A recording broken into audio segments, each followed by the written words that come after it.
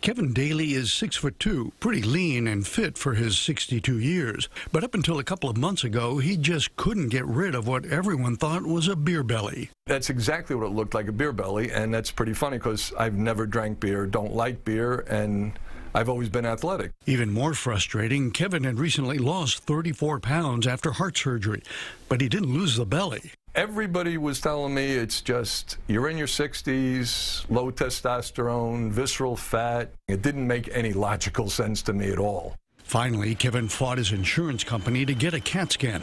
It showed his so-called beer belly was really a huge mass taking up most of his abdominal cavity. A mass in your abdomen does not usually account to being a good thing.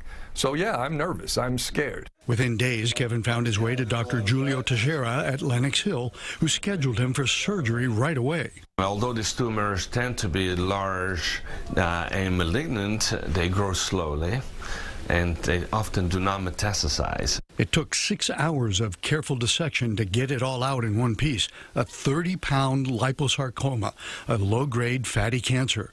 But it was also wrapped around an organ. We had to remove the kidney along with the tumors because the tumor is invading into the tissues around the kidney. Today, just 2 months later, Kevin is feeling great and very lucky. The surgery was great. The recovery was spectacular. And I couldn't be happier. Kevin will not need any chemo or radiation because this is a slow-growing tumor with little tendency to metastasize. But he will be followed with regular MRIs just in case. Still, perhaps the most amazing part of all of this is that Kevin had no pain or other symptoms despite the huge tumor size. Dr. Max Gomez, CBS 2 News.